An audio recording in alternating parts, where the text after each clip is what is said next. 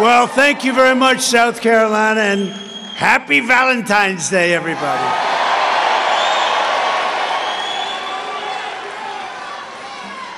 Your great state is getting a lot of news lately. We're doing very well. We're up about 65 points. Is that enough? 65. I'm thrilled to be back in this beautiful state with thousands of hardworking, God-fearing American patriots. And thanks to proud citizens like you, last month we won Iowa by the largest margin in GOP history. That's a long time. And then we won New Hampshire with more votes, listen to this one, than any candidate has ever gotten in either party. Other than that, we didn't do very well there, right? We got more votes than any candidate. Think of that. What an honor. So many years it's been going on. What an honor. Last week we won the Virgin Islands in a landslide, and then we won over 99% in the Nevada caucuses with more votes than anyone has ever gotten in the Nevada caucus. So there's something going on, and now we're going to win a gigantic victory in just a few days, if you think about it. Next week, sort of. I guess you could say sort of next week. In South Carolina. Thank you. The primary is Saturday, February 24th, but in person. Early voting is underway right now, so go and vote. I think we're going to have a big victory. It's looking very good, looking very strong. In fact, a lot of people are saying, what the hell is she wasting her time for? And I agree with that. It ends on February 22nd, and it's closed this Sunday, the 18th, and Monday, the 19th, for President's Day. But you just go vote early or get there. It doesn't, frankly, from my standpoint, just vote. Whether you do it then or whether you do it early, just go and vote. Nikki Haley is pushing Democrats to vote, so if you don't want liberals and Marxists to meddle in your primary, which they shouldn't be able to do, then you have to get out and get every patriot you know, come out this week and vote for our campaign. It's going to be over very quickly, very, very quickly. With your help, we're going to win this state, and this November we're going to win the White House, and we're going to take back our country. Right, Henry?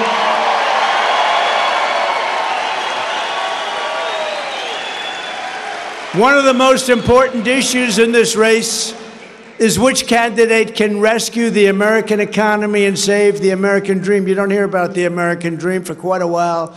It's the American nightmare right now. Under the Trump administration, you were far better off. Your family was better off. Your neighbors were better off. Your communities were better off. And our country was a lot better off than it is today. Today, our country is going to hell.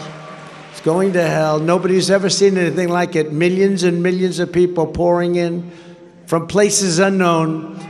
America was stronger, richer, safer, and more confident than ever when I was sitting behind that beautiful Resolute desk in the Oval Office.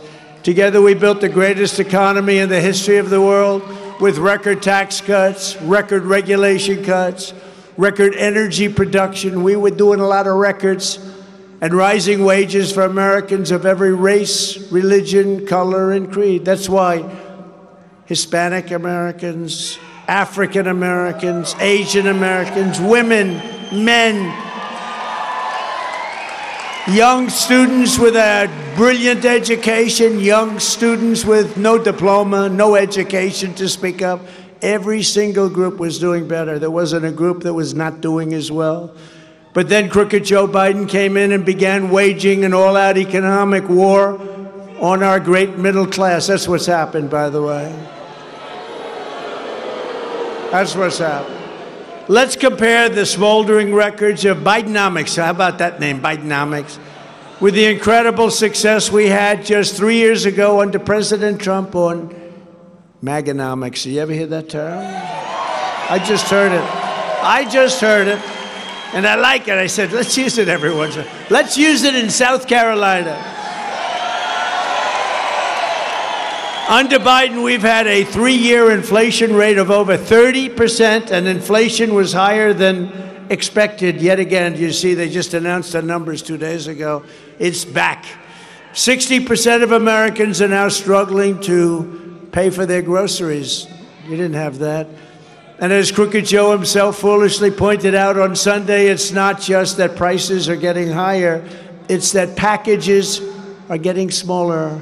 Thank you for telling that, Crooked Joe. Worst president in the history of our country, by far. In fact, Jimmy Carter is a very happy man because his administration is brilliant by comparison. Under my leadership, you had virtually no inflation, and there was no such thing as Joe Biden's shrinkflation. You ever hear that one? Shrink. That's his new name he comes up with. Under Crooked Joe, energy prices have reached the highest in history, and gas prices have reached $5, $6, and even $7 a gallon. And now it seems like they're going up again. They're doing everything they can. They'll use anybody, send it around. They want to do anything they can. But after the election, they can't. We can't let them win. We're not going to have a country. But after the election, if a tragedy happened, like happened 3 years ago, that was a tragedy, what happened. That was a tragedy. Look what's happened to our country. Our country's gone to hell. But if a tragedy happened, you'd see prices, energy prices go up double and triple. 3 years ago, under my leadership, we had energy independence and soon would have had energy dominance. We're going to be dominant all over the world. We were behind Saudi Arabia, Russia. Within the first year, we were way beyond them in terms, we have more liquid gold under our feet, just think of it, than any other nation. And we don't want to use it. They want to go all electric cars. Isn't that a great idea? They don't go far. They don't go far. I had gas, think of the gasoline, gas prices, and we had some times where it was below this number, $1.87 per gallon. Think of that. Doesn't that sound good? You could buy those big, beautiful trucks. Now you say, let's get a little one. Thanks to Bidenomics, the 30-year mortgage rate has hit a 22-year high, the highest in over 22 years. Average mortgage payments now a brutal $3,322 a month. When I was president, the average monthly mortgage payment was $1,700 a month, nearly 50% less than what you're doing right now. You had a savings with me of $19,000 a year. That's a lot. And this is an affordability crisis. Remember, under Crooked Joe Biden, credit card debt is the highest in history. Never been higher. That's a tragic number. Over $1 trillion for the first time ever. It's never been even close to that. 62% of Americans now report living paycheck to paycheck.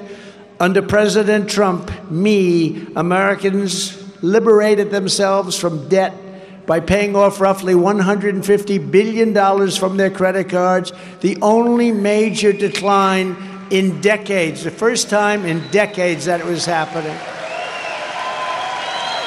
And while Crooked Joe likes to brag about the stock market, the truth is his record is horrendous when you correct for inflation, which is an amazing number after adjusting for all that has taken place over the last couple of years. But think of it, with all of the inflation and everything else, the stock market is up just 8% total for the entire period. By contrast, under my leadership, the stock market was up by an astounding 62% with inflation almost at zero, 62%. In short, Crooked Joe Biden did our economy exactly what he did to our border. He's done it to our economy and our border. Have you ever seen anything? Look, forget about speeches. Have you ever seen anything where millions of people are allowed to pour in? Millions and millions. He inherited an amazing success from me. He wrecked it almost immediately. He turned it into something resembling much worse, actually, not resembling, much worse than a third world nation, a banana republic. There's never been a border in the history of the world that's looked anything like this tragedy. It's a tragedy. And he can shut it down. All he has to do is say, close the border. We got to get our country straightened out. And he doesn't. He wants to have some phony legislation passed, which actually makes it worse. But with your vote, we're going to save our economy and we're going to bring our country back from hell. That's where it's been. That's where it's been. The next Trump economic boom will begin on November 5th, 2024, right?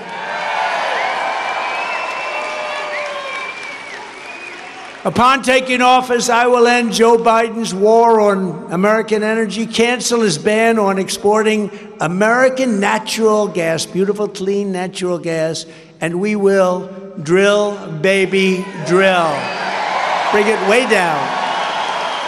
I will revoke China's most favored nation's trade status, and we will impose stiff penalties on China and other trade abusers. They're abusers.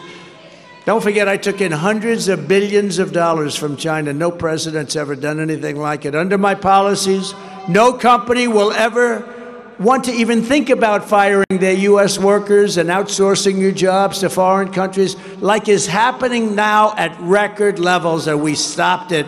Because if they do, those countries are going to pay a very steep price, and that's why they didn't do it. They didn't play games with us. We will once again live by the maxim of the Trump administration: buy American, hire American, buy and hire American. To protect South Carolina workers, I will also pass the Trump Reciprocal Trade Act. You know what reciprocal trade is? When they screw us, we screw them. It's very simple. If China or any other country makes us pay a 100 or 2%, think of this, it happens all the time. We did a lot. We did very nicely with China. They aren't doing well right now because of the tariffs and taxes I put on. If China or any country puts on a 100 or 200% tariff, we will make them pay a reciprocal tariff of 100 or 200% right back. If they charge us, we charge them. And as tariffs on foreign countries go up, taxes on American workers and families will come down very dramatically. We'll take in a fortune. You know, it's an amazing thing that hasn't been done. We were doing it at levels never seen. We were taking in hundreds of billions. We were taking in billions and billions of dollars. And it was easy. It was really easy, amazing. And we kept a lot of businesses going. We saved the steel industry, but now they're blowing it. Did you see where U.S. Steel was just bought by Japan? How about that? Okay, can you imagine? I wouldn't let that happen. It will almost solve our budget deficit in one fell swoop if we do this Reciprocal Act. Think of it, Reciprocal Trade Act. They charge us, we charge them. And then you have senators and some people that say, no, what's wrong with it? It's perfect. That's called Make America Great Again. That's what they do to us. And other countries will not be allowed to rip us off any longer, which is what they're doing. The only ones who hate it are the globalists, because basically they hate America. In a certain way, they actually hate our country. By contrast, crooked Joe Biden's plan for his next term raises your taxes over $6 trillion. Do you know that? Including a colossal tax hike, this will be the biggest tax hike in history for you, the people in this room and everybody else. Millions of middle-class families, they're going to take away your Trump tax cuts. So I gave you the largest tax cuts in the history of our country, and they want to take them back. That's not going to happen very easily, I will tell you. I will make the Trump tax cuts permanent. You know, they expire in a year. And we will cut your taxes even more than that. You know, we took in more revenue after the tax cuts than we ever took in before, because the tax cuts inspired investment. But Crooked Joe is not the only massive tax hiker in this race. You also have a person known as Nikki Birdbrain Haley, Birdbrain, who tried to double your gas tax here in South Carolina and also supports a 23% national sales tax. By the way, Henry will never do that. That's for sure. I will never let that happen to you. It's not going to happen. Henry wouldn't let it happen either, frankly.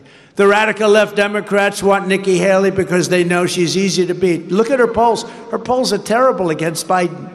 She wants to gut Medicare and Social Security and raise the retirement age by 10 years. How about Social Security? You have another year to go, and then you learn it's not a year, it's going to be 11 years to go. I don't know, somehow some people aren't going to like that too much. That's what she wants to do. She's wanted to do that for a long time. She gave land away to China, but most importantly, I'm beating Biden in almost every poll by a lot, whereas she loses to Biden in virtually every poll. And her numbers, by the way, are tanking. Her numbers are going down. As she gets angrier, crazier, and suffers deeper, deeper scars from Trump derangement syndrome. She's got a terminal case. Trump derangement syndrome. Not a nice thing. There are many people afflicted with it. Most of them are gone. On the amnesty bill, Nikki sided with crooked Joe Biden. I sided with the American people. She sided with Biden. Nikki has gone so far left because of her Democrat donors. She's actually got very little money now because they all gave up, because she's given, like, there was one poll that said she has no chance. That's pretty tough, 0. I give her a 1%. I don't really mean it, but I give her a 1%. And that she's not just attacking me, she's actually attacking the entire, she is really going after the Republican Party. And that's very bad. We got to beat Biden. We got to beat Biden. 3 years ago, she said, all of us who worked with Donald Trump witnessed the tremendous amount of love and respect he has for our military. He was determined to protect our military. We had many conversations in the NSC meetings about protecting them. He loved our military so much, is what she said. Now she says, well, I don't know too much about him in the military. And on that, though, she was correct. I love our military. You have a big military here. I love our vets. I've taken care of our vets like no president has ever done. No president has ever given the vets what I gave them. I gave her the job at the United Nations, 90% for one reason, because I wanted to make Henry McMaster the governor of the great state of South Carolina. And he's done a great job. Thank you very much. And Peggy, thank you for being here. Thank you, Henry. Nikki is also political best friends with a guy named Mitt Romney. Has anyone ever heard of him? That's not a good thing. Who has run, really, I mean, he's been run out of office, essentially. Remember, he was with the mask running down Pennsylvania Avenue with Antifa. I said, this guy's not good. No, he didn't run because he couldn't have had my support, and in Utah, he couldn't have won the race. He could not have won, so he didn't leave very easily, but he left. He's gone. He's gone. Unless he changes his mind, maybe he will. I hope he does. Then he goes down in defeat. And she seriously thought about supporting a gentleman named Barack Hussein Obama. Well, it's right on the tape. I don't know if they're going to put up that tape, but it's right on that tape. Barack Hussein Obama, she wanted to support him, and she decided to go with Romney instead. That's all we have to know about her. Don't want to waste a lot of time on her because we have much more important subjects, so we'll get to it. But it's no wonder Joe Biden and his thugs are so and they are desperate.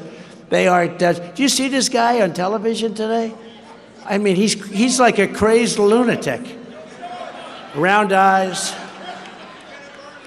The eyes are all round as hell. But I know he didn't have any plastic surgery, I know. The eyes are round. Foreign leaders look at him and they say, you gotta be kidding. They only know that we are the only, and they know this, that we are the only ones who are gonna stop the Democrats. They're gonna destroy our country. That's why they're weaponizing law enforcement for high-level election interference. That's what they've done.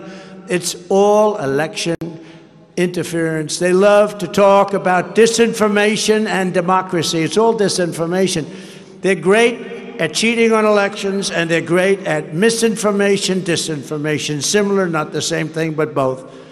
Because they're the ones who are weaponizing the DOJ and the FBI, our election systems, and attacking free speech, and they're also going into the states, and they're getting the district attorneys, and they're getting these people are really bad for our democracy. He is a threat to our democracy for numerous reasons. Number one is he's grossly incompetent. That's number one. Number two, they're weaponizing law enforcement against their political opponent. In the case of me, it's me who's the political opponent. And because we're leading him by so much, it doesn't make it any easier, probably for him or for us, but we're leading by so much, partially because the people of our country get it.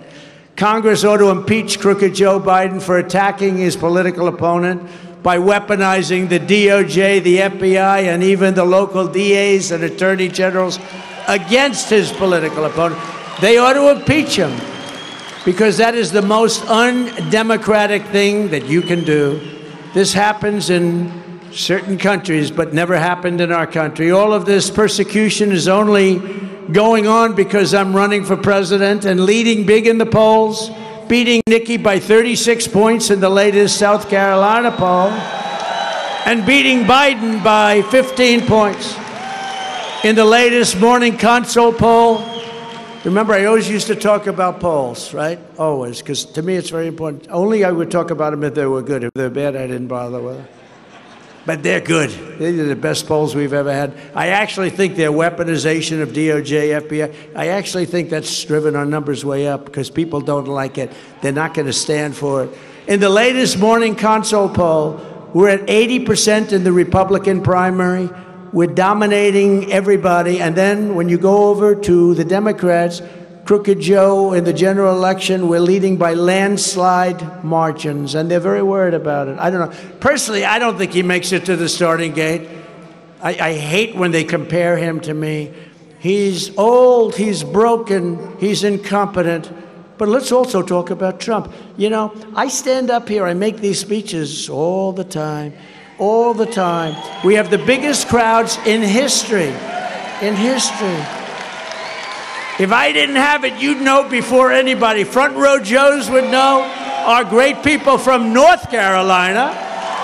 Over here, we have like 35 women. They follow me, North Carolina. They follow me all over the country. They're beautiful. They're great. I don't know what the hell their husbands are saying. This is, I think, their 117th stop. But Front Row Joes, you may even top it, right? These are serious. How many stops? Yeah, in the 90s, all right, they beat you.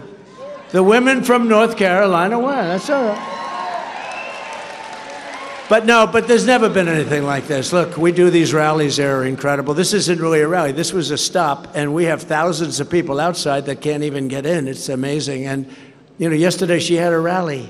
9 people showed up. 9 people. She's finished. In fact, our lead against Biden is now 6 points, 7 points, 9 points, 11 points, and even one at 15 points. And the betting markets all over the world, the betting markets have us beating Biden by 21 points. We have to do that. And by the way, she's getting clobbered. She's getting clobbered by the Democrats, even though she probably is one. I think she probably is. They're putting up her money. They have the biggest Democrat supporters giving her money because Republicans aren't. They think it's a hopeless case. But don't let that fool you. They cheat like hell. So everyone has to go and keep your eyes wide open for the cheaters and vote, vote, vote. You got to do that. And the primary just coming up. I know you think we're going to win by a lot, and I think we are by probably a record. We've broken every record so far. We've broken Iowa, New Hampshire. We broke every one of them. Every record, every place we've run. Nevada, we broke. The Virgin Islands, we got 100% of the vote. We broke it every record, and I think we're going to break the record here. But it doesn't matter. You have to go vote because we have to show in November the kind of a movement that we have. There's never been a movement like this in the history of our country. This is MAGA. This is MAGA country. This is MAGA country. And you know, when Biden gets up and he barely can read, he can barely stand. Remember he used to say, I'd like to take him to the back of the barn. And everyone thought it was so cute. When I said I'd love to go back there with that guy, it'd take about 2 seconds. I'd go like this. He'd go down so fast, but when I said it, they said the fake news, but look at all that fake news. When I said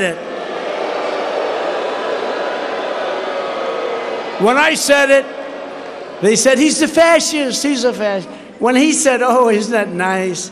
When I said it, they said he's a fascist. No, I'm not a fascist. They also said, years ago, remember Hillary Clinton? I don't call her crooked anymore. I use that term for Joe. We don't need to. We don't care about her so much. To me, she's beautiful, Hillary. She's a very beautiful woman. But when I was talking and speaking and all the things that we do so beautifully, so nice, you know, it's very interesting. I've never had an empty seat, right? This place is packed, they're all packed. I never get credit for being a great speaker. I don't know if I'm a great speaker or not. Who the hell knows? I never get credit. Right? I never get credit. I don't know. Henry thinks I'm a very good speaker. But you know, no, every rally, like this one, turns out they're all rallies, because if we have 1,000 people, 10,000 people show up, they're all rallies. But they come by the thousands. We never have empty seats. We never have anything empty. We usually have to put screens like this outside so people can see. We did it in Nevada. We did it in New Hampshire. We were going to do it in Iowa, but it was 40 degrees below zero in Iowa. And by the way, the electric cars were not working too well. They don't work well in cold weather, and that was seriously cold. I had to walk from here to like the stairway that Joe Biden can't find. See the stairway over there? Can never find. Where's the stair? He always moves. He's moving. And yet they're going to show it. Every time I show it, I get in trouble. You know why? Because these fake news people, who are among the most corrupt people in the world, it's true. They say, look, Donald Trump could not find his way off the podium. So I imitate Biden, and in one case there was a wall, like that. A lot of times we have people back there. Do it. And these are the front row Joes they've seen. But here's the risk. Whenever I do it on the newscast, Donald Trump had a hard time finding his way off a platform. There were 5 different stairways. 1, 2, 3, 4, 5.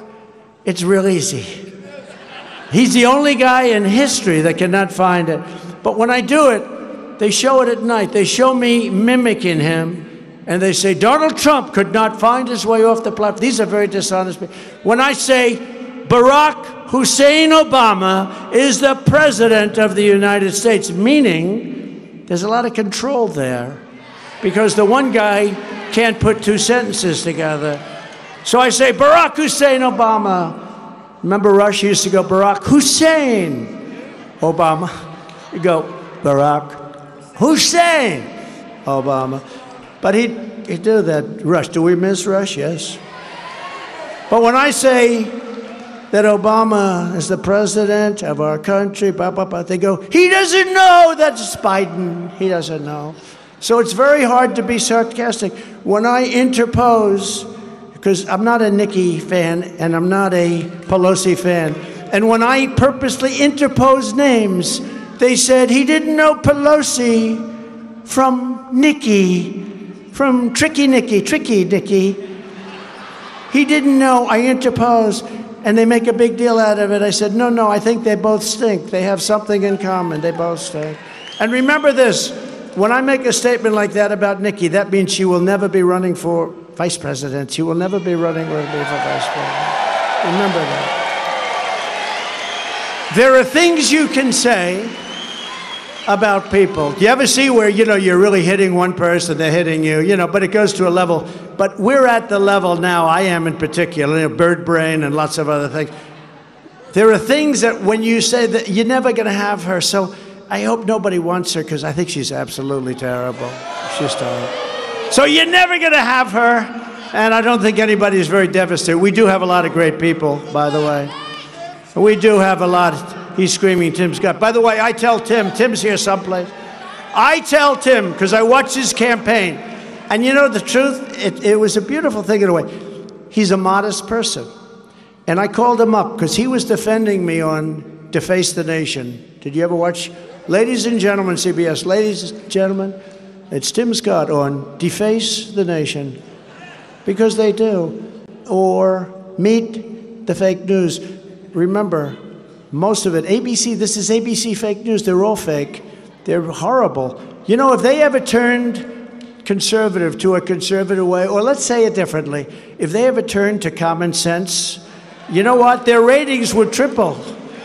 I tell the top people, I said, if you ever went common sense, your ratings would triple. But I told Tim, so he was, look, he did well, but he wasn't as forceful as he is. because he feels, you know, he doesn't want to talk about himself. It's sort of interesting.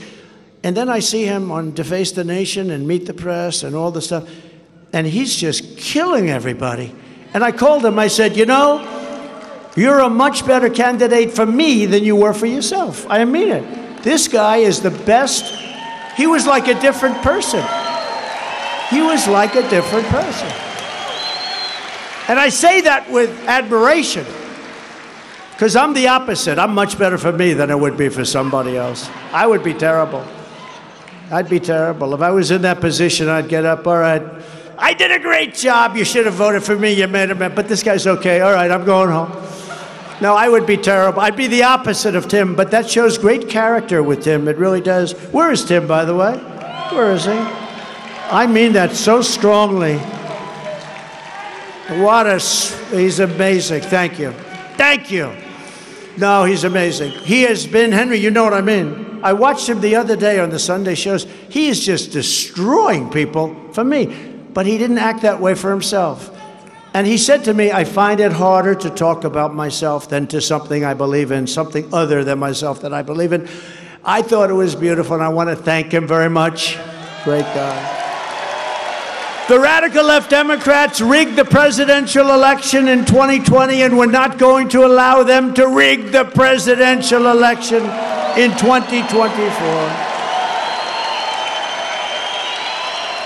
Every time the radical left Democrats, Marxists, communists, and fascists indict me, I consider it a really great badge of honor. Thank you very much. It's a lot of fun. I'm being indicted for you, and never forget, our enemies want to take away my freedom because I will never let them take away your freedom. I won't let them take it. That's where they are. That's what they want. They want to silence me because I will never let them silence you. And in the end, they're not after me. They're after you. I just happen to be standing in their way. Yeah, it's a lot of fun, but I'm happy we're doing it. I'm delighted to be doing it. And I'm also delighted to be joined today by one of the greatest governors in the history of our country, in my opinion. I'm so proud of him, because I did fight for him and First Lady Peggy to get in that position, because I knew how good. You know, when I was running, I have a lot of friends in South Carolina, but when I was running, I dealt with Nikki for years. I gave her many contributions to the governor's, thing, and she's one of the governor's association deals, just a lot of money. And I said, I'm sure she's going to be for me. When I called her, I announced, and then I called her. I got no response. Then I called her again and again and again and again. And I said, she's not calling back. And I said, who's the lieutenant governor? Because I heard good things about him. It was a man named Henry McMaster. I said, I called him.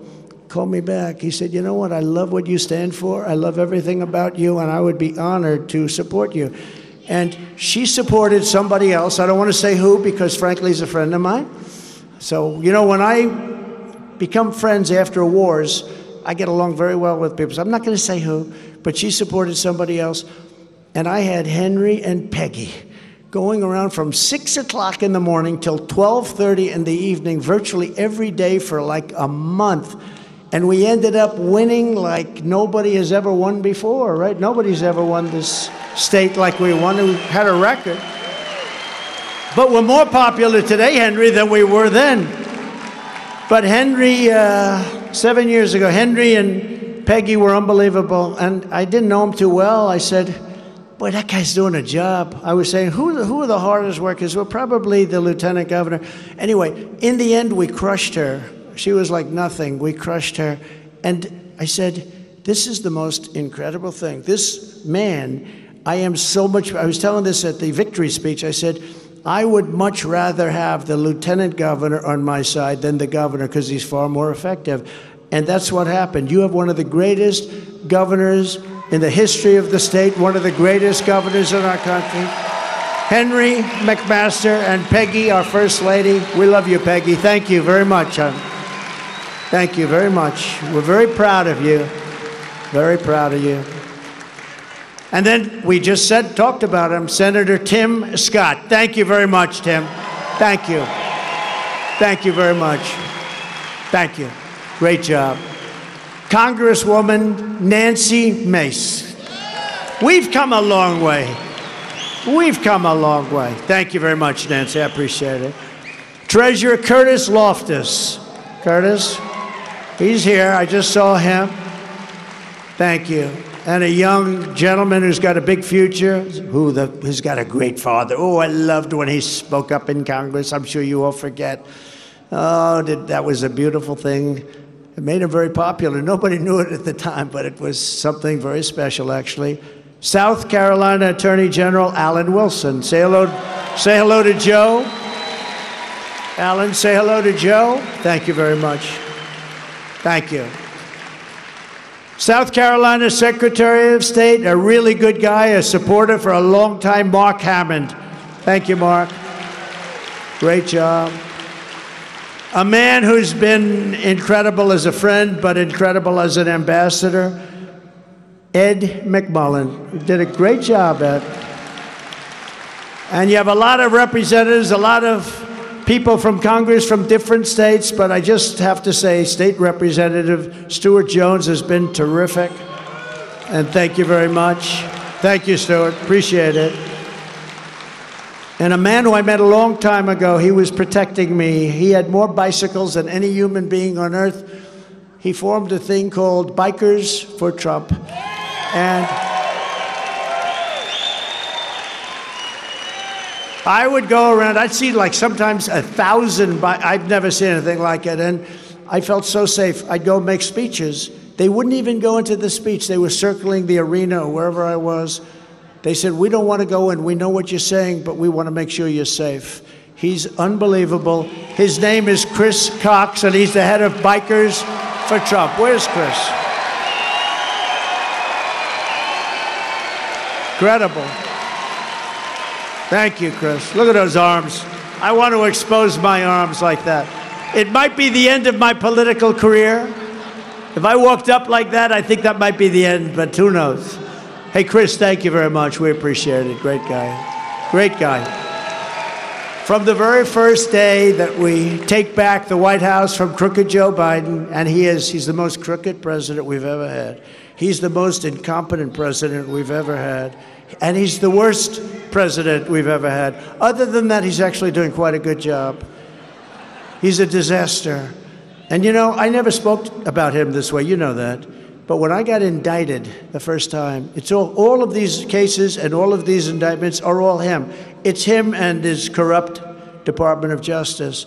But all of these indictments, when I got indicted, I said, I can't believe it. Nobody thought it was going to happen. The fake news always said, well, they'll never do that to an ex-president who was very popular. We got more votes than any sitting president in history. I mean, we were very popular. But when they did that, I said, well, I'm going to tell the truth. He is the most incompetent president we've ever had, the most corrupt, and he's the worst president we've ever had. What he's done just on the border, what he's done in Afghanistan, I was getting out, but we were going to get out with dignity and strength, and it would have been faster. But had the election been not rigged, it would have been faster, much faster. But we got out, we looked like cowards, it looked like a surrender. It was the worst moment, I believe the most embarrassing moment in the history of our country. And it gave Putin the idea of going in because there was no chance that he would ever go into Ukraine. There was zero chance. And he looked at that and he looked at the stupidity where they take the soldiers out first. They left $85 billion worth of military equipment behind. They left American people behind. And 13 soldiers were killed, and 38 were literally obliterated with the arms, the legs, the face. What happened to those 38? And nobody talks about them. I talk about them all the time, all because of grossly incompetent people. When we win, I believe we're going to have the 4 greatest years in the history of our country. We're going to turn it around. We're going to turn it around fast. In our first term, we appointed over 300 federal judges and 3 great Supreme Court justices.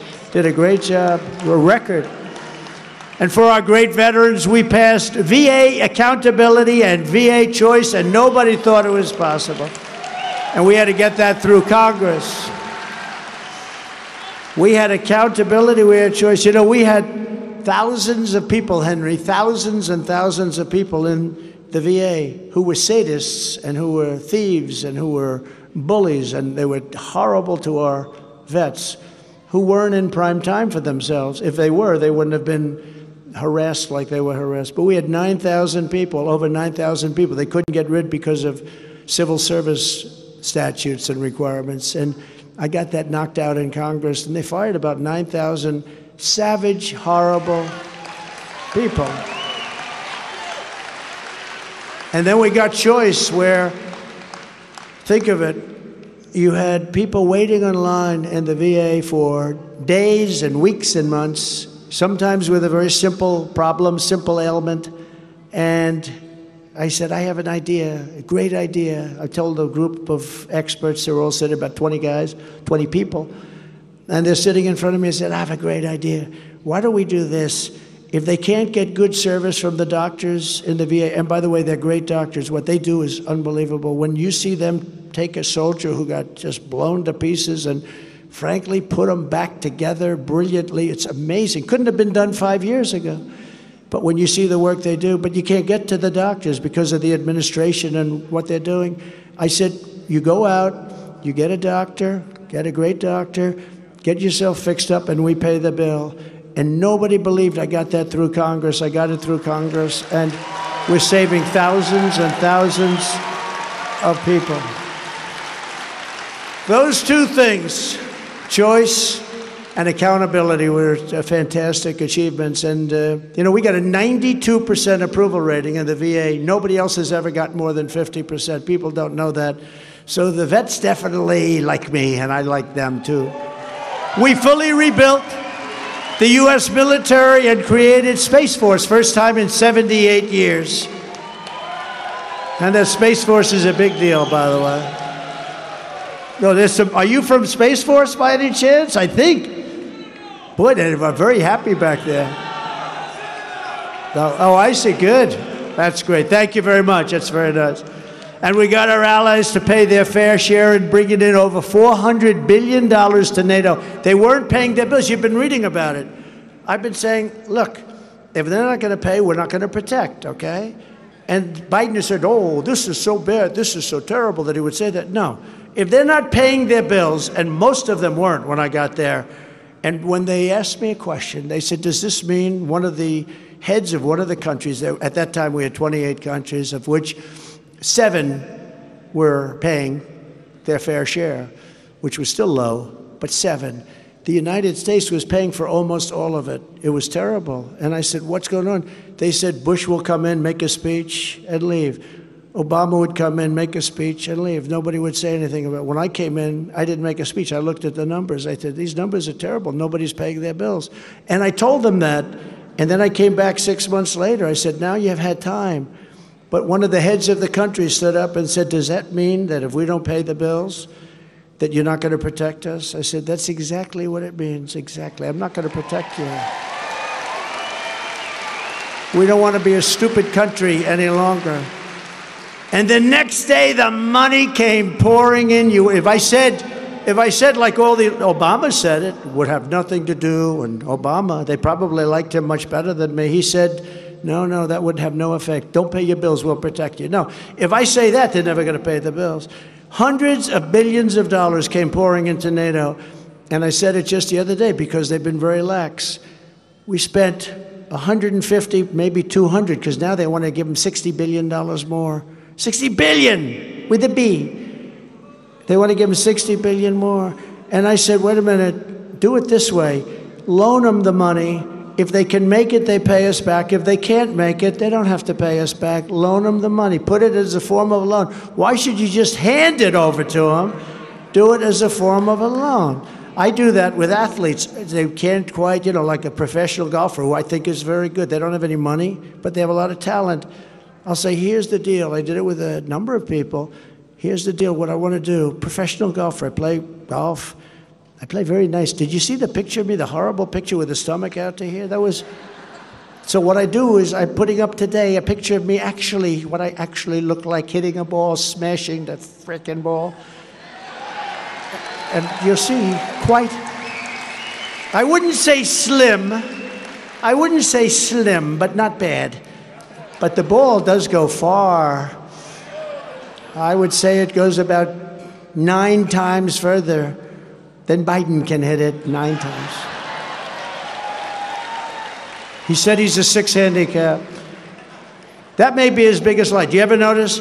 Pilots come in and he said he flew planes. Truckers came in, he says he flew. Military come in, he says I was in the military. They're all lies. His biggest lie is that he's a 6.2 handicap. I've seen him swing. He's like this. That's not. I know a lot about golf. That's not a 6.2. And it wasn't a 6.2 30 years ago. That's a bigger lie than the fact that he flies and he drives trucks. That guy is something, I'll tell you. Think of it. Think of what happened. They just came out with a report. They said he's not competent enough to defend himself in court, but he's competent enough to be president of the United States. How does that work? How does that work? But me, I got to go through a trial, and I had a thing called the Presidential Records Act. I did absolutely nothing wrong. But I don't know, I wouldn't have liked that verdict. You can not defend yourself in court because you're grossly incompetent. You don't memorize, you don't have any memory. You're a disaster. But you can be president of the United States. I don't want a president that's not allowed to go in and at least talk and defend himself. So they're protecting him. They're actually protecting him, but they're not protecting our country. Our country's in big trouble. But we still have a lot to do. We're going to do things that you can't even believe. We're going to do it fast, too. Under Biden, 19 out of 30 other NATO members do not even pay the bare minimum of 2%. Think of that, of GDP. You're supposed to pay 2% of GDP, which is a very low number. I thought it should go up to 4%. Meanwhile, we're sending colossal amounts of our own weaponry and ammunition to Ukraine and money, including over 760 tanks, fighting vehicles, and armored personnel carriers, 35,000 grenade launchers and small arms, and over 100,000 anti-armor missile systems. Do you remember a year ago when Biden made the statements that we have no ammunition? This stupid guy. He's saying, even if it's true, you don't say it. You don't say it. He said, remember, he was at a news conference. I thought it was one of the classics. We have no ammunition because we've sent it all to different countries, in particular Ukraine. How do you say that? When I rebuilt the military, every warehouse was stocked. We had so much ammunition, we didn't have enough warehouses. We had the opposite problem. But he said, we have no ammunition. And I said, even if it was true, you just don't say that. Don't bring it up. That's a subject you don't want to, and you go get the ammunition fast. But what's happened to our military with the wokeness and everything else is a disgrace. It's only woke at the top, by the way. Don't forget, I took out ISIS, and I took them out fast. And then we didn't go into wars. First time in 72 years, I took out ISIS, got rid of the worst savages in history. I got them out. I knocked them out. We knocked them out faster. They said it was going to take 4 years. It took me 3 months, less than 3 months. Our military is great. General Raisin Kane, our military is great. And our military is being dangerously drained and depleted while our own border remains wide open. So we're all over the place, everywhere but where we should be. We have to be in our border. And I built, in fact, it was today, they finally put it up. I built 571 miles of wall. That's a lot. That's much more than I said I was going to build. I then bought another 200 miles that would have taken approximately 3 weeks. It was all set to install. And we had the rigged election, and the other side took over, and they sold that 200 miles of stuff for like 5 cents on the, think of it, 5 cents on the dollar. They sold it. They sold this unbelievable, that was exactly what Border Patrol, I didn't want that particular wall. I wanted to use concrete plank going 40 feet up in the air would have been fine, but they said no good. Concrete's not strong. They needed a hardened steel, then they needed concrete inside, they needed rebar. It's very complicated stuff, but they needed the panel. It's called an anti-climb panel. I said, I don't like the way it looks. They say, the difference is they can climb over it without it. With it, you can't climb. We Mount Everest climbers, and we had a lot of drug dealers, frankly. We said, give us your best climbers. And they couldn't get over the paddle. We built I think it was 571 miles of wall.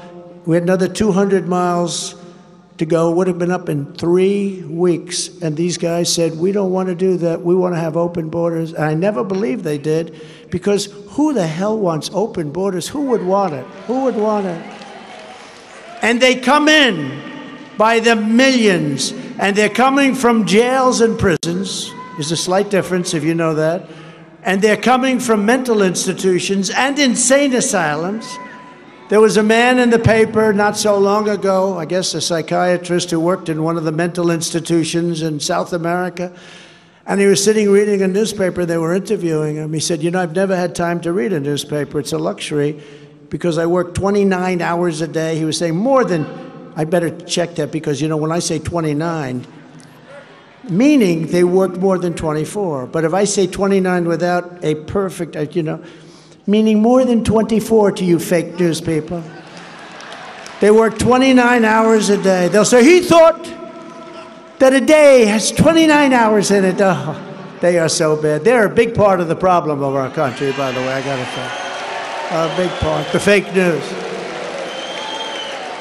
But he said, I work 29 hours a day. I work all the time. That's all I ever did. But now I don't have to work very much, because almost everybody in this a mental institution, almost everybody in our institution, you could see he loved it, actually, loved what he did. But he said, I have nothing to do, because they've all been brought to America. They've all been brought to the United States. These are mental patients. These are some very sick people, too, very, very sick, dangerous people. And he was complaining. He was not complaining. I mean, I think he understood it. But he said they won't be given the care that we gave him. He was a little, you know, torn, to be honest. But he said they're very dangerous people.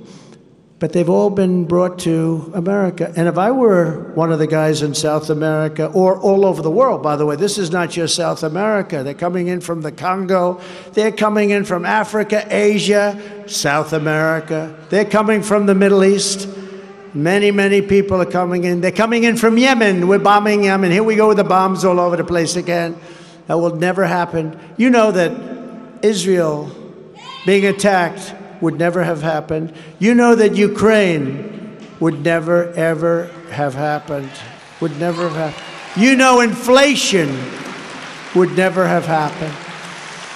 But before I even arrive at the Oval Office, I will win the presidency. I will be doing things that will be amazing. Like, I will get the war between Russia and Ukraine settled forthwith. It'll be settled very quickly. President Putin of Russia has just given me a great compliment, actually. He's just said that he would much rather have Joe Biden as president than Trump. Now, that's a compliment. A lot of people said, oh, gee, that's too bad. No, that's a good thing. And of course he would say that. Look, I'm the one that stopped Nord Stream 2, probably the biggest pipeline anywhere in the world. But immediately, Biden, think of it, Biden immediately, I stopped it. It was dead. It was a dead deal. It was going all over Europe, to Germany in particular, going to be the biggest deal they ever made. That was the biggest deal they ever made. I stopped it. It was stopped dead. He got into office, and he immediately approved it. I said, I can't believe it. I'm sitting back there. I say, I couldn't believe it. But he did stop immediately the Keystone pipeline in our country. So he approved the pipeline for Russia in Europe, where they're sucking all of the money out of Europe. Think of it. We're defending Germany and all these countries. They're not paying their bills. Germany's paying just a minor fraction of what they're spending. And yet they're buying oil and gas in mass, in billions and billions of dollars a month. They're buying oil and gas from Russia. So they're paying Russia a lot of money. We're there defending them. And the whole thing is screwed up. But I stopped Nord Stream 2, and he approved it right after I left. So Putin is not a fan of mine, actually. You remember when they used to say, oh, Trump, you know, they had a body language person on CNN Fake News. And they had me and Putin together. And they said to the expert, well, who's the dominant force? And the expert said, as you know, I've analyzed it. I've spent a lot of time doing it. And I don't think you're going to like the answer. But President Trump is the dominant force. Said that. I don't know if it's true. I don't know if it's true. Remember, we both walked on and... But I got along good with him, but he doesn't want to have me. He wants to have Biden because he's going to be given everything he wants, including Ukraine. That's a gift. He's got a gift. He's going to have his dream of getting Ukraine because of Biden. The whole thing is just crazy. Biden has given him the only president in the last 5 that hasn't given Russia anything is a president known as Donald J. Trump. You know that. I don't have to go over the list. But Biden is going to give him Ukraine. The way it's looking to me, it's terrible. So Putin came out and he said, I'd much rather have Biden be president. I said, well, that's insulting. And then I said, wait a minute, that's actually a very good thing. I think I'll mention it tonight at the speech in front of the people of South Carolina. The war, that's a war, and it's, you know, I think everyone agrees. A lot of Democrats agree. They say, well, I agree that that would never happen, but that's a war that never would have happened if I was president. Under the Trump administration, we will return to peace through strength. Remember when Hillary Clinton, during the debate, remember those debates? Oh, they were great debates. Only Rosie O'Donnell, remember that is? That brought the House down. They were great debates. But you remember she said, he'll start a war. He's a very militaristic person. He's going to start a war. Look at him. He's going to... I said, no, my personality is going to keep us out of war. That's what happened. Our personality kept us out. Again, the first, and I think they said 72 years it didn't start a war, other than we got rid of ISIS. We knocked the hell out of them. 3 years ago, we had the most secure border in U.S. history. We ended catch and release. We built 571 miles of border wall. We got Mexico to send 28,000 soldiers to our border free of charge. You think that was easy? I said to Mexico, we need 28,000 soldiers. They laughed at me. I said, don't laugh. You're going to give them to me. Because you couldn't get the money for the wall, so I had to do something, right? I have to keep my pledge. You're not allowed to do, there's no legal mechanism where they pay for a wall that we have on our territory. So I said, that's okay, we'll think of something else. We want 28,000 soldiers. So they laughed, no, no, no, we will not do that. I said, yes, you 100%. No, no, no. Then, and the president, who I like a lot, actually, I like him. He's a socialist, but I like him, nevertheless. And he said, no, we can't do this. I said, send your representative. I don't want to really negotiate with you. It's disrespectful. Send your representative. So they sent this very handsome guy, comes into Washington. I was with a woman from the State Department. I asked Tom Homan and Brandon Judd, they're great. I said, give us a top 10 list of things that you want. I'll get every one of them. They said, you'll never get them. We've been trying to get them for years. I said, just give me a list. I'll get every one of them. I guarantee you that. So this guy comes in, very handsome guy.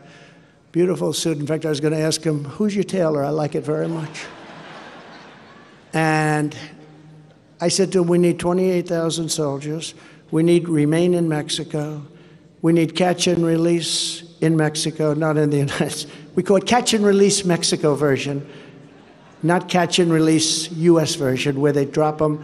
A criminal, what have you done? Murder. Okay, you'll come back in 7 years. We're going to give you a case. And nobody ever shows back, unless they're very stupid. The stupid ones come, you don't want them either. Nobody comes back. You know, we catch and release. We release them, and then we say, come back in 4 years, 5 years. They never come back, as obviously nobody would. Who would? We were the stupidest people on earth. But I asked for 10 things, but remain in Mexico is a big one. You couldn't come in here. You had to remain in Mexico until we decide whether or not you could come in, of which 95%, maybe more than that, couldn't come in. That was me. And Biden ended it. So I said to this handsome guy, I said, no, we need 28,000 soldiers immediately. I'm building the wall. The wall will take care of itself, but we need them especially during the wall. No, no, no, we will not do that. Yes, you will. No, you won't. We won't do it, sir. He said, no way. I said, way. You're going to do it? I said, I guarantee you you're going to do it. I guarantee you. He's looking at me like, is this guy crazy? I told him no. And I said, I guarantee you you're going to do it. Because I have before me a document, and the document says, this was a Friday evening, it says on Monday morning at 7 o'clock, a tariff will be imposed on all of the cars and all of the other billions and billions of dollars worth of stuff that you send into our country. You know, they stole 32% of our automobile manufacturing business. And by the way, with the head of the auto workers, they're going to do it again with his all-electric car mandate, because those cars are all going to be built in China. okay? What they've done to the auto workers, United Auto Workers, they're all going to vote for me because I'm going to bring all that business back. I'm going to bring it all back because we're going to impose tariffs on cars coming in from foreign countries, and they're going to have to build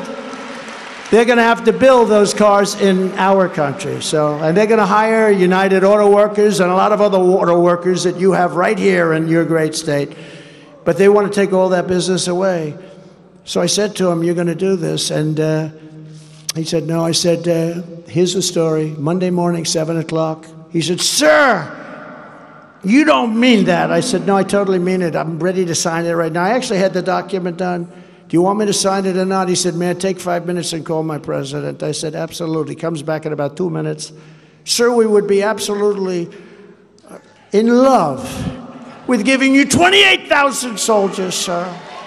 We think it's a wonderful idea. We will give you remain in Mexico. We will give you all sorts of titles for the bad. You know, we have a lot of sick people, and we want to take care of people, but we don't want them infecting our people. Does that make sense to you? They have a lot of very sick people coming in. Now we have everything coming in. They gave up everything. They gave up remain in Mexico. And the other day I saw where Mexico wants $10 billion just to talk to the United States. They wouldn't be saying that to me, I can tell you right now.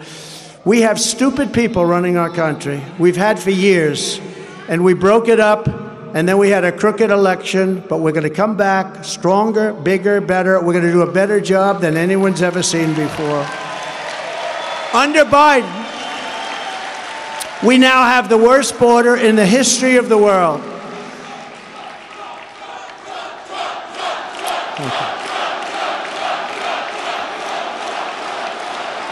Thank you very much.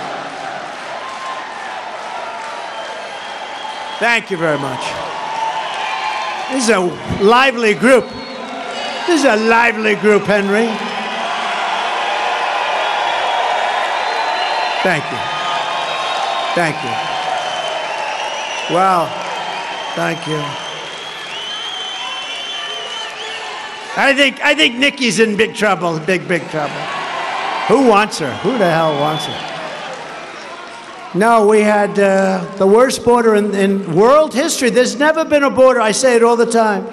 You take a third world country, you take a banana republic, there's no way a thing like this ever happened. They would fight with sticks and stones. They wouldn't allow that to happen to their country. There's never been anything worse than our border.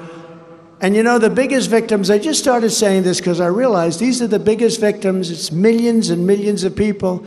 They're pouring into our country. The biggest victims are African Americans, Hispanic Americans, Asian Americans, people that want a job, people that really feel they want a job. They're getting decimated in their hourly wages. It's happening already.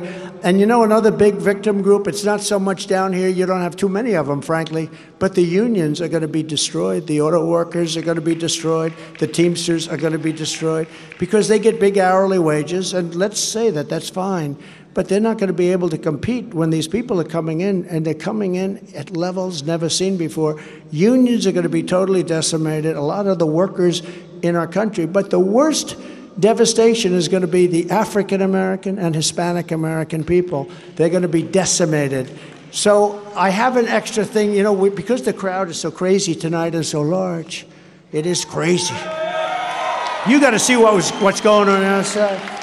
If you want, you know, we do a thing called the snake. Does anybody want to hear it, or should we just get on with it? Yes? Yes? We'll do it? All right. What the heck? It's a couple of more minutes. We got plenty of time, right? So are you ready? That's right. He said he's been here. He's been waiting all day. He'd like to hear it. They happen. This front row, I'll tell you, front row Joes, they become very famous people, actually.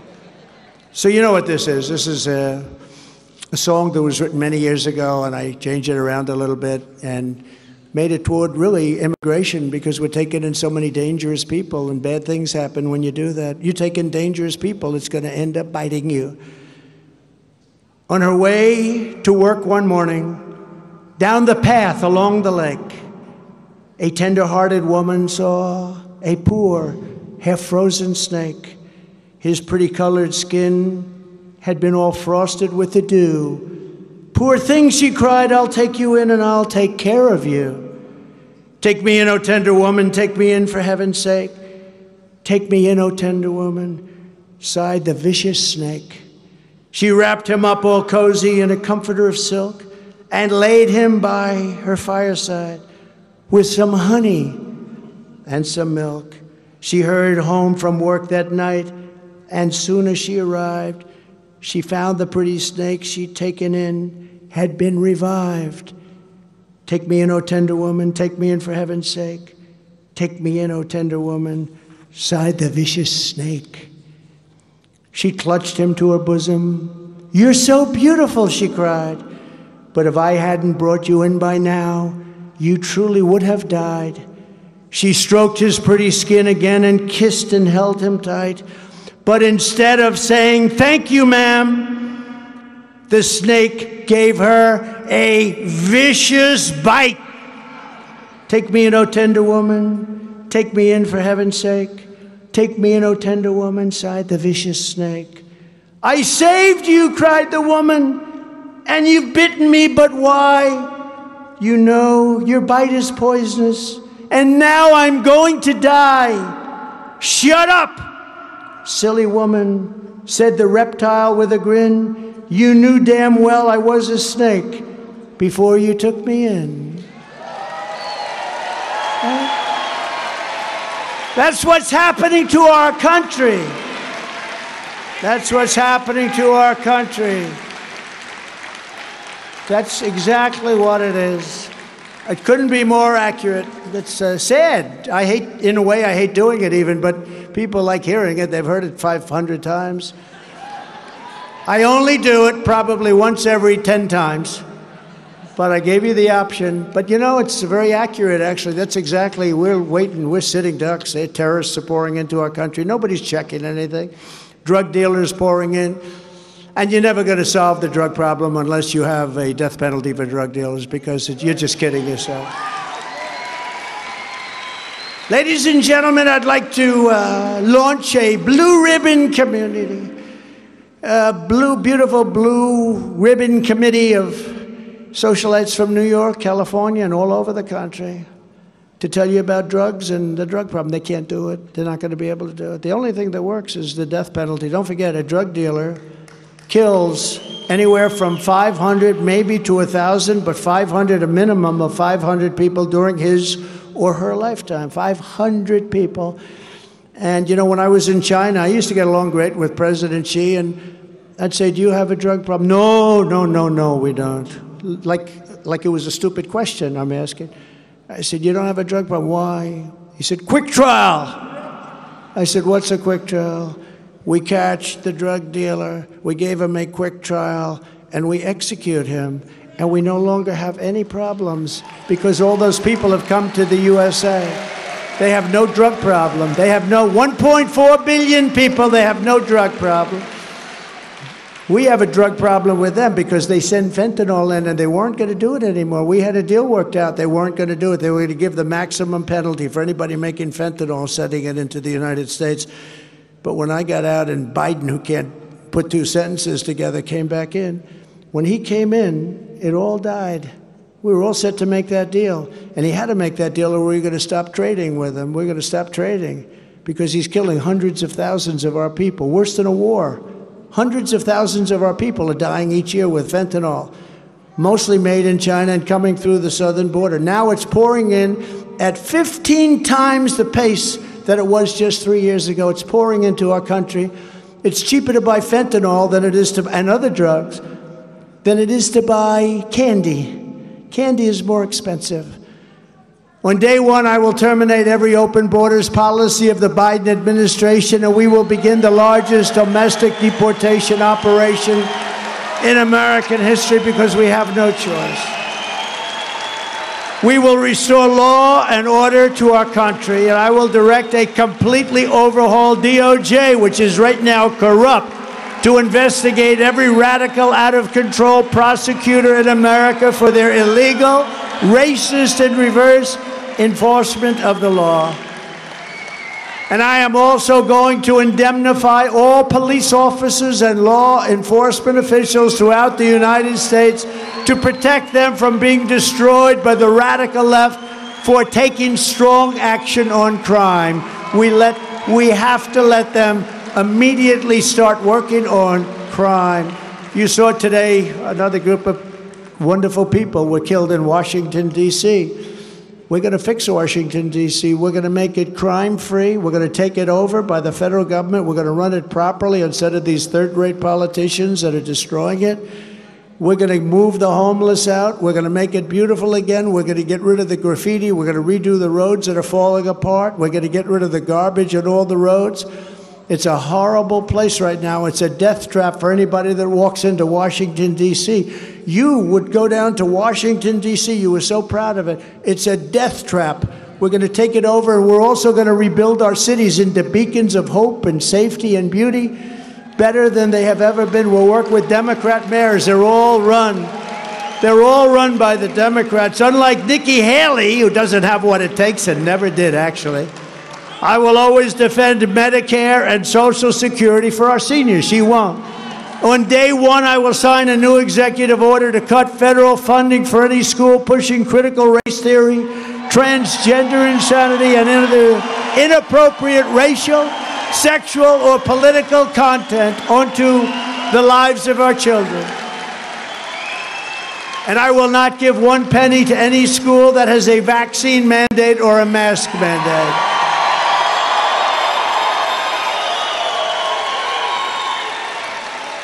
And I cannot believe I have to say this. It's embarrassing to even say it. 5 years, 10 years ago, I can't even imagine this, but I will keep men out of women's sports. Is that okay?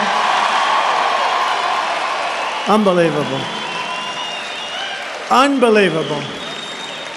And fully uphold our great Second Amendment. Nobody took care of our Second Amendment. During that 4-year period, nothing happened with our Second Amendment.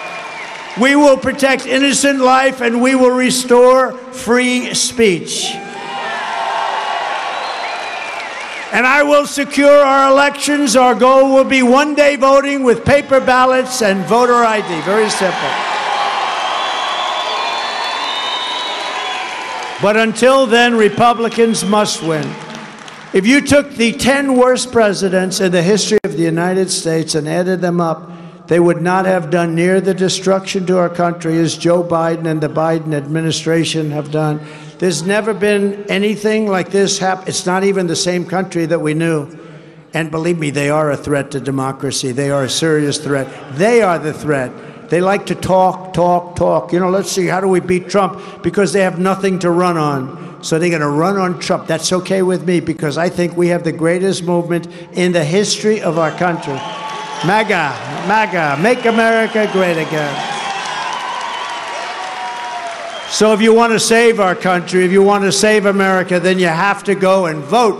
Remember, the primary is Saturday, February 24th, and in-person early voting is underway right now. If you need details, it's sc.donaldjtrump.com. Don't wait. Go cast your ballot right away. So, we're coming to the end of a beautiful evening in a beautiful place. In conclusion, together we're taking, somebody said here, keep going. No, don't stop. Don't stop. Don't stop. Don't stop, please.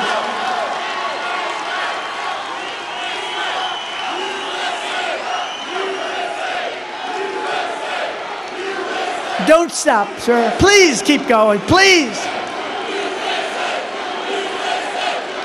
Thank you. Thank you. Thank you very much. Well, it shows you you're desperate to hear from somebody, because this other guy never gets up and talks. If he talks for like a minute, he goes, It's like, it's crazy. You know, a friend of mine said, I saw a poll, you're up 9. He's not a politician, he's not into politics at all. He said, how come you're only up 9? And 9 is a lot for a Republican, because they have a built-in vote. The lowest they can go is 39%. He's at 32. It's almost impossible. In other words, the lowest they can go is 39, and he's at 32. But he was saying, how come you're only up? I said, because they have different, we're not going to talk about it because I think a lot of those people are going to vote for us, actually, so I'm not going to talk about it. But they have a built-in constituency like you wouldn't believe. We don't. We have to run the entire East Coast. We have to run the Midwest. We have to get Texas. We love Texas. You know, we're leading bird brain in Texas by a number that's never been seen before. We're at 89-7 with a few undecided. 89-7. We love Texas. But together we're taking on some of the most menacing forces and vicious opponents our people have ever seen. But no matter how hateful and corrupt the communists and criminals we're fighting against may be, you must never forget this nation does not belong to them. This nation belongs to you. This is your home, this is your heritage, and our American liberty is your God-given right. It's your God-given right. From Columbia to Clemson, from Greenville to Garden City, from Lexington to Charleston, we stand on the shoulders of South Carolina heroes who crossed the ocean, settled the continent, tamed the wilderness, laid down the railroads, raised up those great skyscrapers, won 2 world wars, defeated fascism and communism, and made America the single greatest nation in the history of the world.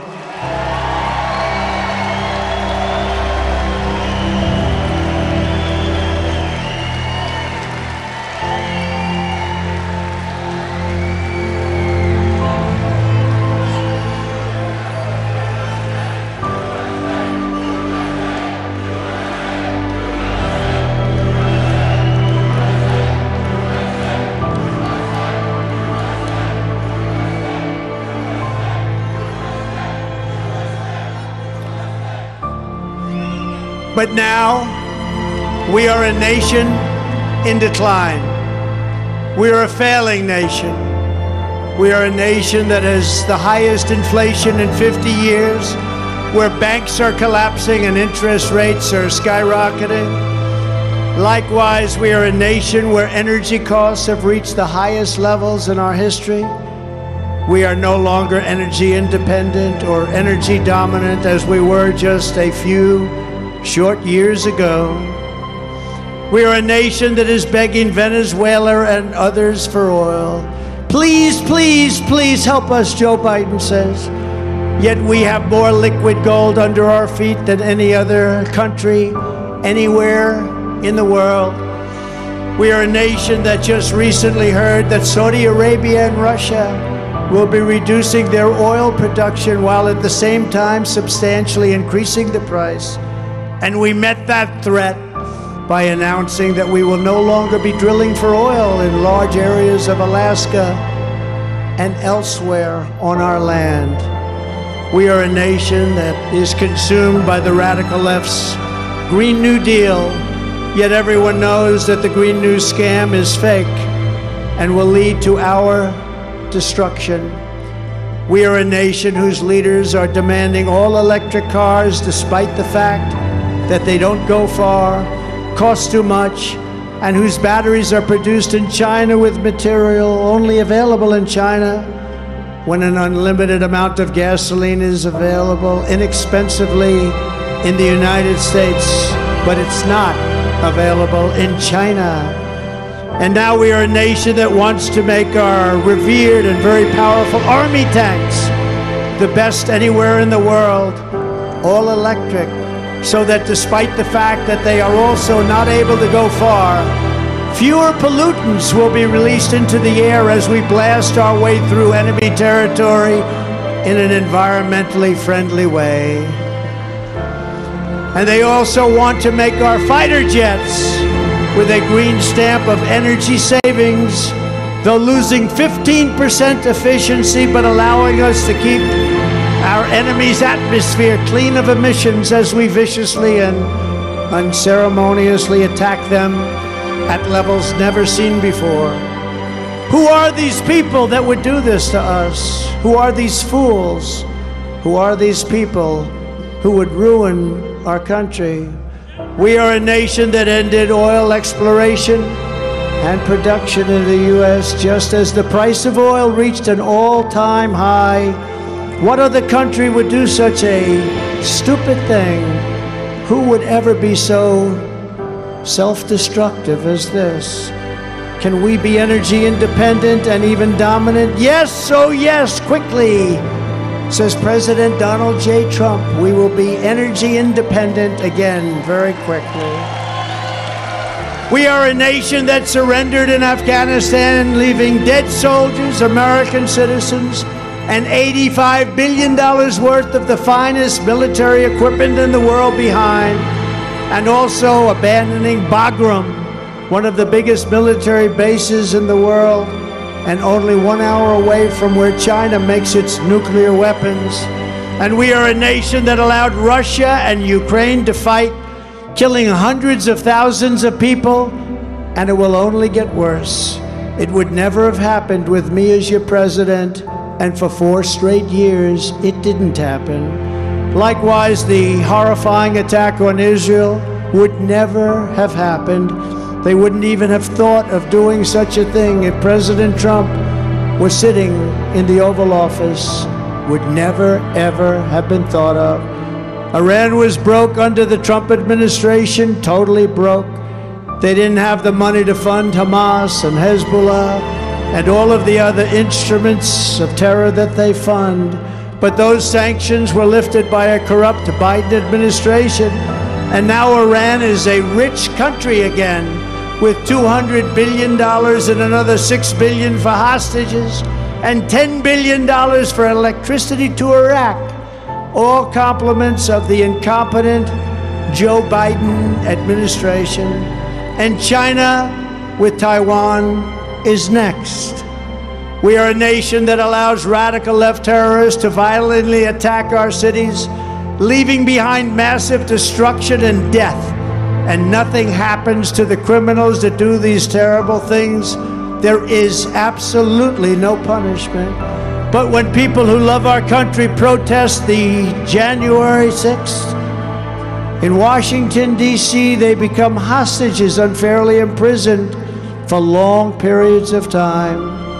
We are a third world nation now that has weaponized its law enforcement against the opposing political party like never before.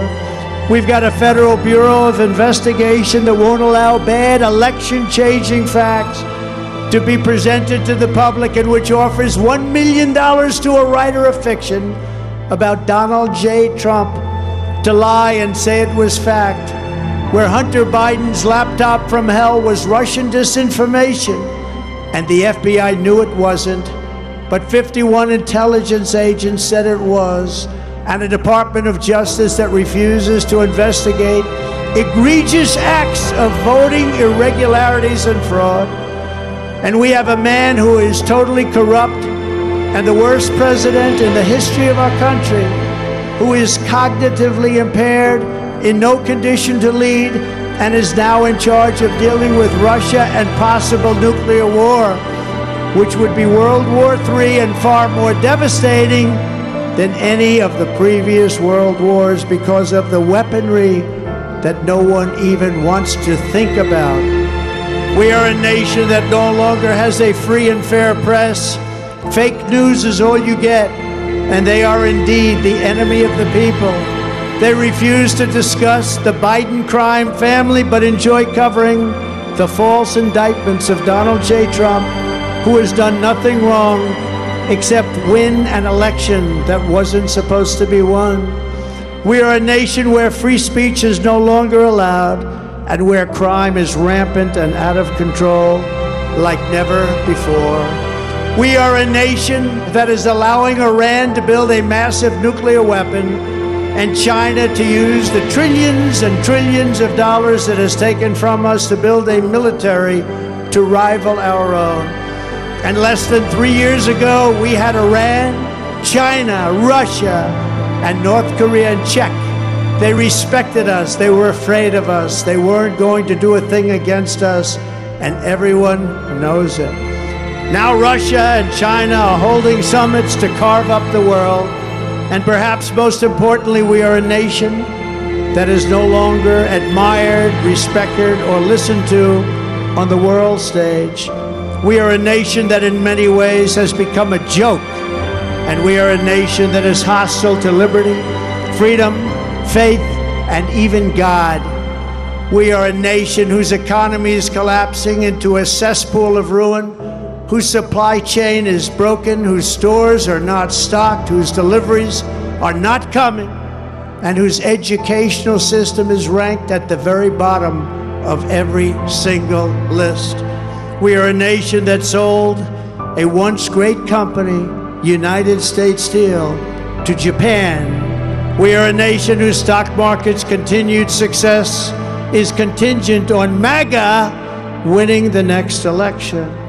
We are a nation where large packs of sadistic criminals and thieves are allowed to go into stores and openly rob them, beat up and kill their workers and customers, and leave with arms of goods, but there'll be no retribution at all.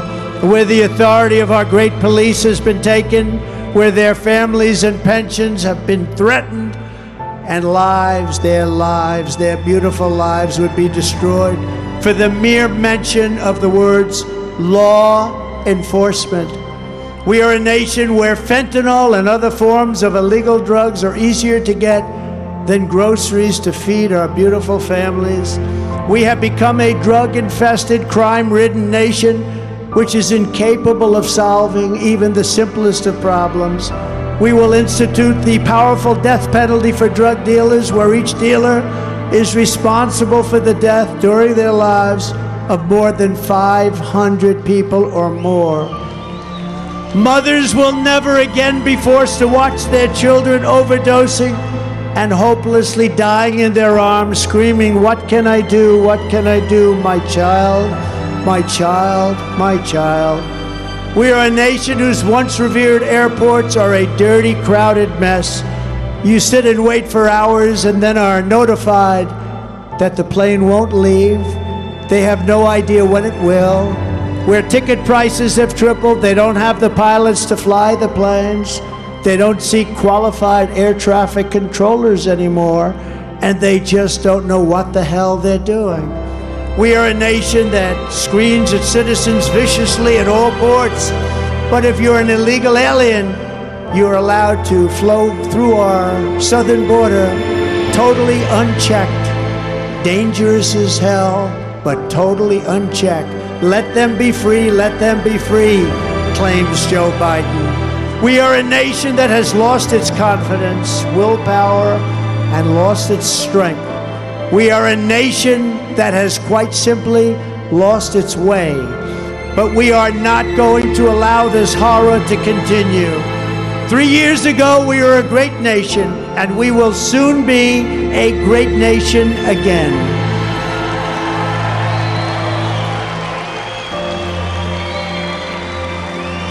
It was hard-working patriots like you who built this country, and it is hard-working patriots like you who are going to save our country.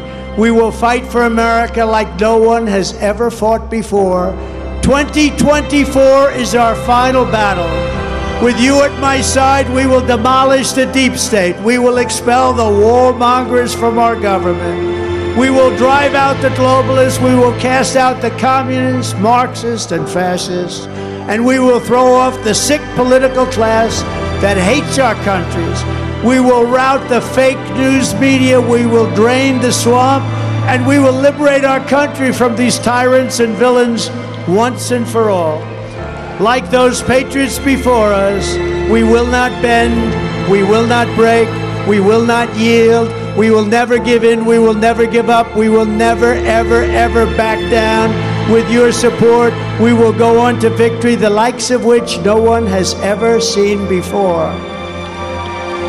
We will evict Joe Biden from the White House, and we will take back our country on Election Day, 2024, crooked Joe Biden will be gone. The great silent majority is rising like never before. And under our leadership, the forgotten man and woman will be forgotten no longer. We are one movement, one people, one family, and one glorious nation under God. We are the greatest movement in the history of our country. We are MAGA, Make America Great Again.